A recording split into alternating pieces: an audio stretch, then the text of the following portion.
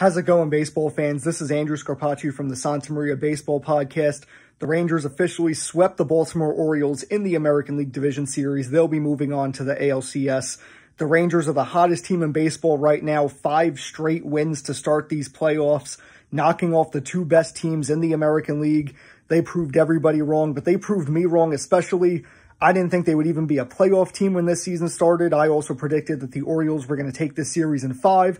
I thought it would be much more competitive than it was, but I would say this kind of proves my first prediction that I had with the Orioles throughout most of this year, which is that I didn't think they were necessarily ready to compete in the playoffs yet. I think give them a year or two, they'll be one of the teams to beat in the American League.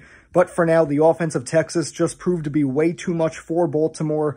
The pitching also came through every single time. When the starters went long, it wasn't even a battle. When the starters couldn't go many innings, the bullpen was perfect every single time, getting them through jams and through distance to get them these victories.